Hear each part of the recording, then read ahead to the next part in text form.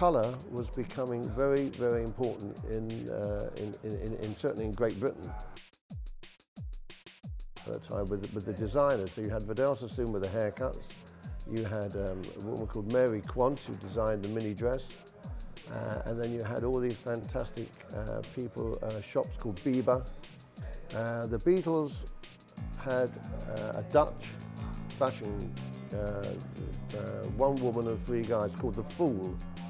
Now The Fool came over and they designed the most beautiful, beautiful clothes.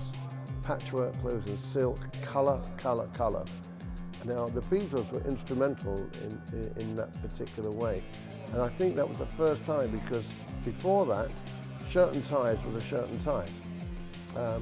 The only difference they did, which was a fashion thing, was they had a suit without a collar. I think they got a very big influence with the fashion in India.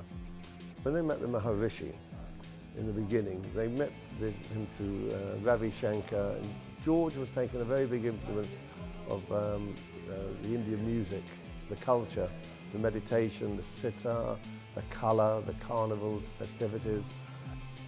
So we had a head start in England, music-wise and fashion-wise, and the whole idea of having all this and people seeing colour and hair and peace and love in America was fantastic, because it helped the Beatles. Because when they went to America with all that, that's where Shea Stadium and everybody, you got hundreds of thousands of people wanted to see the group. That was different. And the big difference is, we were talking about before, what made them a bit different, is that they were four guys who were individuals, writing their own music.